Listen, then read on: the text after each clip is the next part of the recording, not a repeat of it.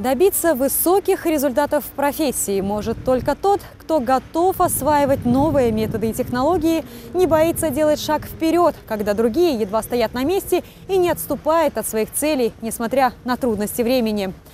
В этом уверен герой нашей программы Михаил Алишевич, который делится своей историей самореализации в профессии.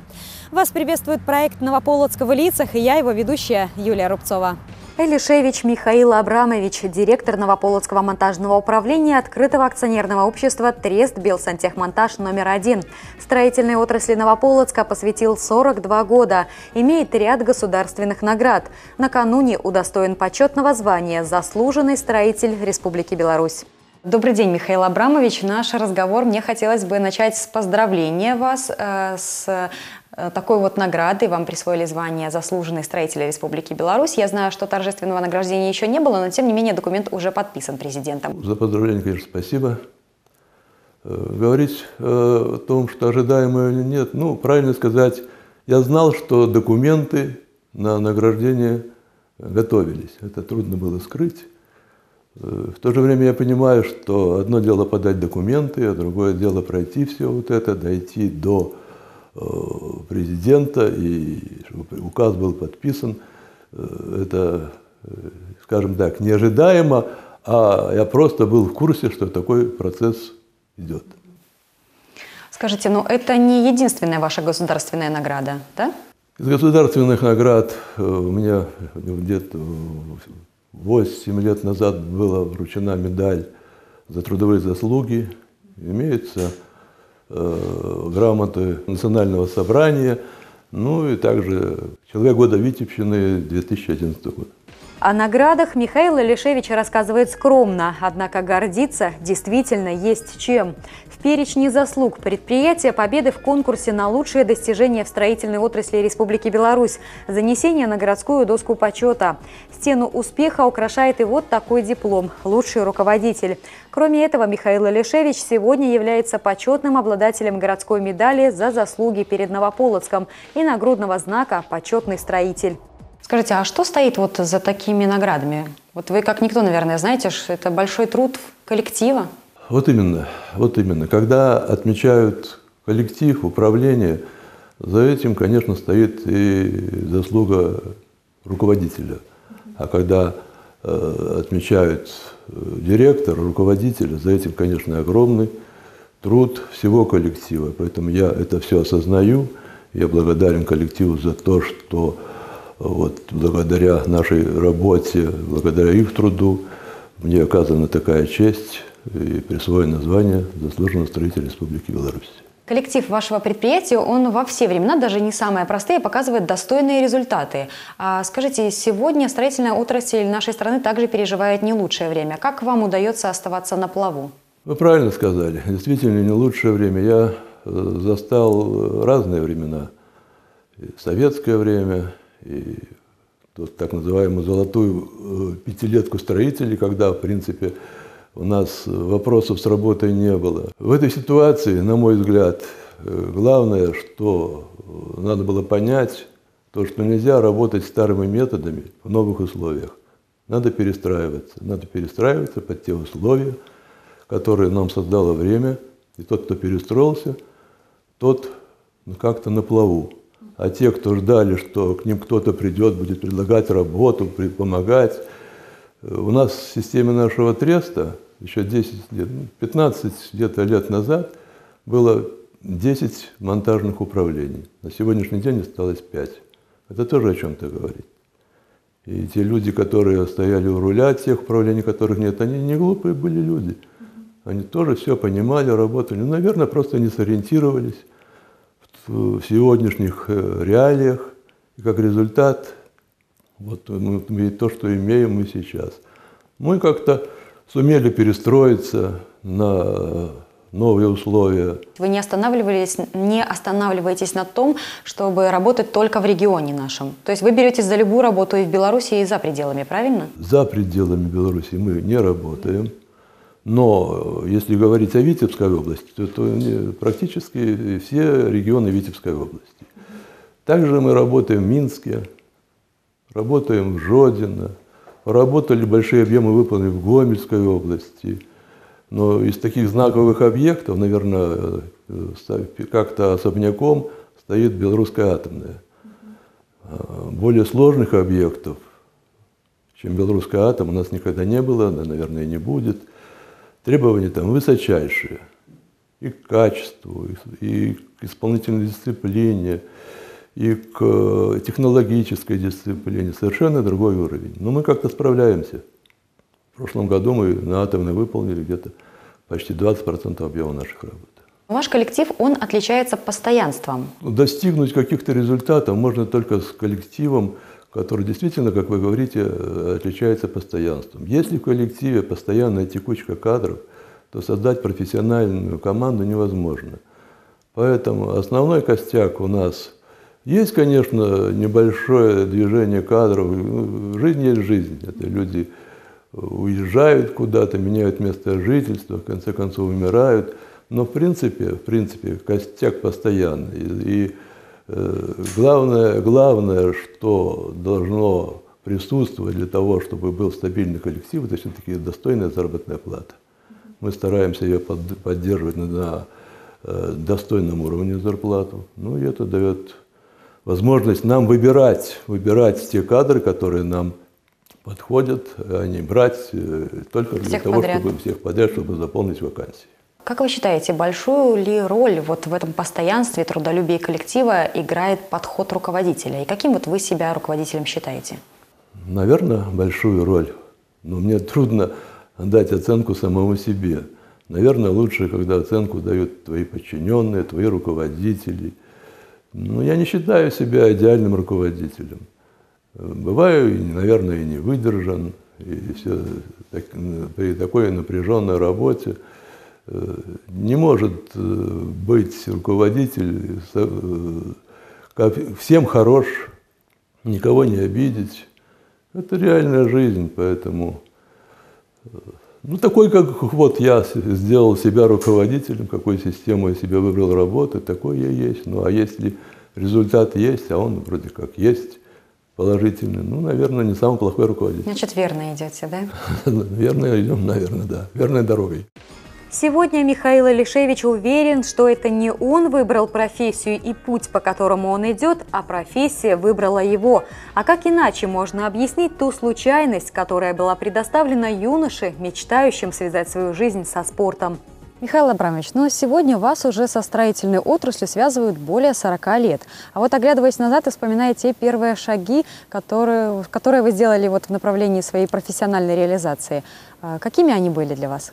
Если говорить о том, как я попал в эту профессию, то никаких династий, которым модно сейчас говорить, что вот первом, втором поколении, такого ничего не было. Все произошло случайно. Вообще у меня, если начинать уже от того, как я поступил в институт, у меня было желание поступить в институт физической культуры, потому что я спортом занимался, играл в гандбол. И если так уж в историю вдаваться, мы поехали со своими ребятами, с командой выбирать, куда поступать, в какой-нибудь вуз. Со спортсменами, да? Со спортсменами нашей команды, да. В ФК что-то там не получилось. И товарищ мой друг, которым мы играли, говорит, что вот у меня брат учится в БПИ, Белорусский политехнический институт, теперь это БНТУ, Белорусский национально-технический университет. Учится на стройфаке и говорит, уж очень там хорошая есть такая специальность, теплогазоснабжение и вентиляция. Мне, в принципе, было все равно. Поехали мы, подали документы на эту специальность, строительный факультет теплогазоснабжения и вентиляции. Друг мой на первом же экзамене завалил его, да, но я все сдал довольно неплохо. И поступил именно вот на эту специальность. Представления у меня о том, что это за специальность, вообще никакого не было. Если так уже говорить, то когда говорили, что я буду заниматься сантехническими делами, так мне это ассоциировалось, что я буду чуть ли не в белом халате ходить. Дальнейшую судьбу решило распределение. Начинающий специалист был направлен в Новополоцк. Трудолюбие и самоотдача молодого мастера не остались без внимания руководства. Вскоре он занял должность начальника участка, а после – главного инженера. После 17-летней работы в этой должности был назначен руководителем монтажного управления. Если так говорить, то я даже отказывался на назначение. Мне сейчас руководство, которое мне предлагало, сейчас это вспоминает. А помнишь, как ты отказывался? Да. Это к тому, что все хорошо получается, а ты отказывался. Все было очень трудно. Не знаю, может, в силу моего характера, мне очень тяжело все вот эти перемещения, очень тяжело давались. Когда я пришел мастером, честно, я проклинал тот день, когда согласился. Но прошло там год-два, как-то набрался опыта, и уж все стало на свои места. Следующая должность, опять же, тяжело как-то так. Но труд, упорство, они дают свои результаты. И вот как-то теперь, глядя теперешней своего понимания этого вопроса, насколько я тогда был непрофессионален, насколько я был неподготовлен, даже диву даешься. Как можно было здесь работать, да, и что-то делать еще? Этапы сложные были, но никогда не было желания уйти куда-то. Были сложные и в финансовом отношении, когда были времена, когда только дочка родилась, и только едва сводились концы с концами.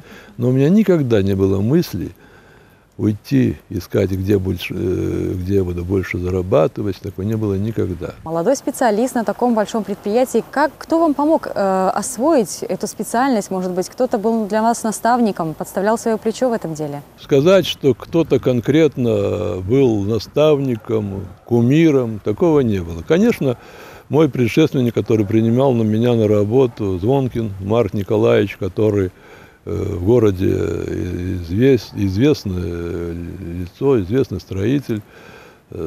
Кстати, тоже ему присвоено было в свое время звание заслуженный строитель Республики Беларусь. Что-то я, наверное, перенял от него. Что-то у других людей, с кем работал. Но, в принципе, как-то все, система выстраивалась самостоятельно.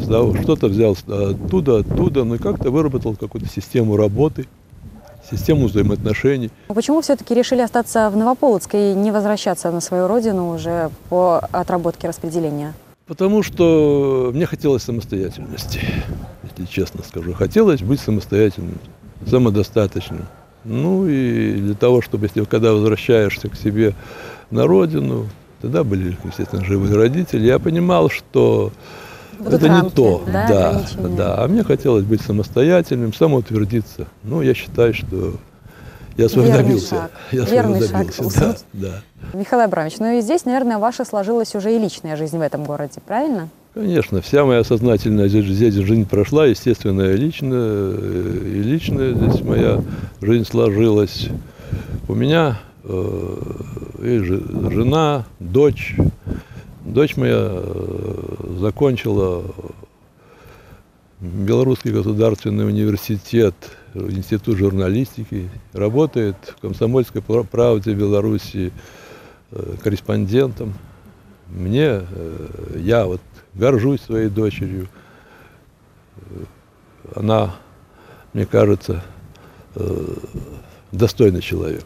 Мария и Тамара – это и есть тот тыл и та опора, которая не дает сдаваться в трудные минуты. И несмотря на то, что от строительства супруга и дочь Михаила Илишевича далеки, его профессия, кажется, уже стала делом семейным. Сейчас ваш отец проводит очень много времени на работе. И в выходные дни, да, вот я договорилась с ним о съемке, я понимаю, что он такой трудоголик, все время проводит на работе. Часто вообще с семьей получается собраться? В детстве, например, когда я была маленькая, когда я жила вместе с родителями, то мы любили ездить на озеро. Папа очень любит рыбалкой заниматься, например. Причем везде какие-то искусственные пруды, озера, все подряд. Это у него вообще занятие из детства, из самого его.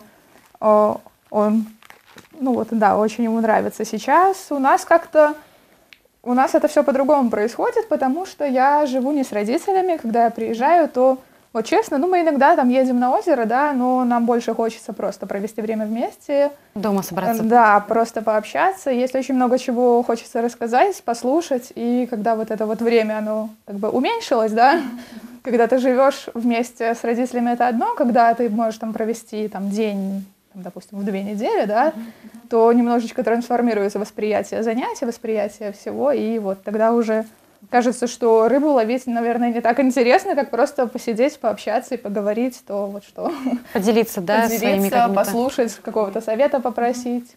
Вот. 10 часов в день мы работаем каждый день. Суббота у нас рабочая. Вот с тех пор, как он стал директором управления, это с 2001 года, 16 января будет 17 лет. Вот. С этих пор у него не было никогда 2 выходных. Суббота у него каждая рабочая. Ну, если попадает какой-то праздник, тогда нам повезет. Получится 2 выходных. И как вы этот праздник проводите? У нас есть друзья, такие близкие друзья, которые, да, вот стараемся вместе или куда-то поехать, или пригласить, или они к нам, или мы к ним. В командировке он так обычно ездит только на 1 день примерно, но так у нас объекты разбросаны по всей Беларуси, поэтому каждый день мы куда-то едем. Мне нравится, как вы говорите, мы едем. То есть вы непосредственно тоже в работе в этой. Я конкретно не еду, но, это конечно, психологический момент. Знаю. Да, я вот дополню, с вашего позволения, это действительно, это, ну, такое хорошо подмеченное про «мы», потому что мама действительно, мне кажется, уже знает все абсолютно про какие-то там объекты, про все. Ну, я, например, не настолько погружена, ну, то есть я знаю там хорошо, плохо, да, знаю какие-то такие общие моменты. Мама знает там всех коллег по именам, по должностям, там кто чем занимается, это, да, поэтому это, так сказать, семейное. Вот за этим круглым столом Тамара, верный спутник по жизни, каждый вечер встречает супруга с трудового поля боя. Она признается, что никогда не требует от главы семьи излишнего внимания или помощи по домашнему хозяйству. Однако, несмотря на усталость и заботы, глава семьи всегда находит время на поддержку близких людей. Тамара, вы тот человек, который каждый день отправляет на трудовые будни Михаила Абрамовича. Сюда он возвращается, в этот дом. Все в городе его знают как человека такого делового очень, руководителя, может быть, где-то строгого. И только вы знаете, какой вот он дома. Расскажите нам, какой же он приходит сюда, и вот это вот, может быть, рабочая атмосфера, она как-то перекладывается на домашнюю семейную обстановку?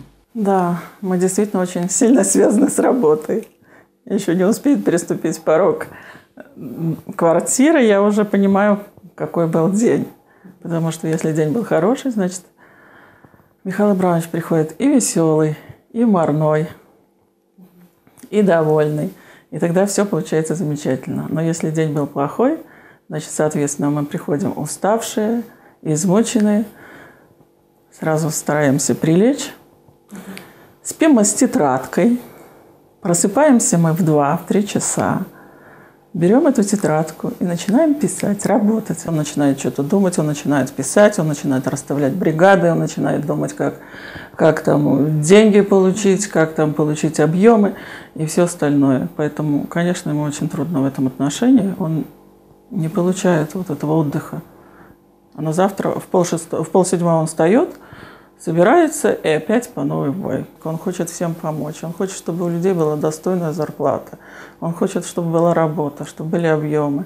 Для него вот эта ситуация теперешняя, ну, я понимаете, о чем я говорю, что в стране сейчас в строительстве довольно серьезные проблемы теперь на данный момент. Он очень сложно это все переживал. Он не допустил, чтобы люди уходили за свой счет. Он щедрый, скажем так. Он очень внимательный. Бывает и строгий.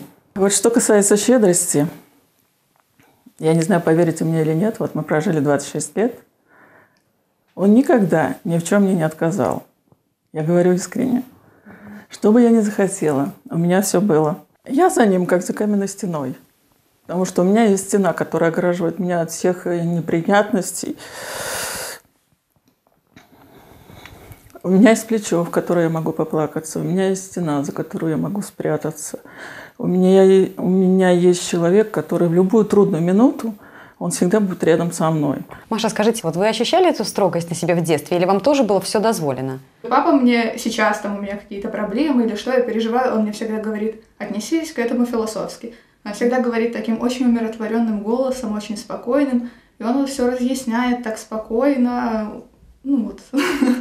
Даже по-дружески можно сказать, да? Да, можно сказать по-дружески, ну не можно сказать, а так и есть, да. Он всегда старается как-то объяснить свои действия. У него нет такого, что нельзя, потому что нельзя, или там, как некоторые, нельзя, потому что я старше, потому что я папа. Такого у нас нет, да. У нас нельзя, потому что. Ну, то есть нормальная, разумная аргументация, которая потом... объективных причин, да, которые... к которым потом я сама прихожу. Ну, то есть я понимаю, это четкое, там, нельзя, но это скорее нельзя совет, чем нельзя запрет. Вот, поэтому, ну нет, я не могу сказать, что папа строгий. Он никогда не кичится своими заслугами. Когда вот он получил заслуженного строителя, он мне ничего не сказал. Мне позвонила из соседней, видимо, комнаты мама, потому что это было шепотом. Я мне сказала: Маша, очень радостно, но тихо. Отпедали заслуженного строителя. И как бы я слышу, что она рада этому. Ну, мол, чтобы вот я позвонила, и чтобы папа не понял, чтобы решил, что я вот сама узнала откуда-то. Если папа это будет смотреть, то очень обрадуется. Папа будет это смотреть? Да, ну, не знаю. Вот, и да, я ему уже позвонила, говорю: поздравляю, папа, спасибо, и он так очень скромно. Ну, я понимаю, что ему приятно, да, но он никогда там, вот, у меня там награда та, у меня там награда эта, нет, этого никогда нет, такого и даже близко. Работа на руководящей должности на протяжении более чем 3 десятков лет оставляет отпечаток не только на профессиональном поприще, но и на семейном. Однако этот отпечаток носит далеко не негативный характер, уверены Тамара и Мария, которые не просто гордятся главой семьи, но и берут с него пример в своих личных начинаниях. На сегодня это все. Смотрите нас каждую 1 и 3 среду месяца. Следующий выпуск программы уже в декабре. Напомню, просмотреть выпуски проекта «Новополоцк в лицах» можно на YouTube-канале Вектор ТВ и на нашей официальной странице ВКонтакте. Всего вам доброго!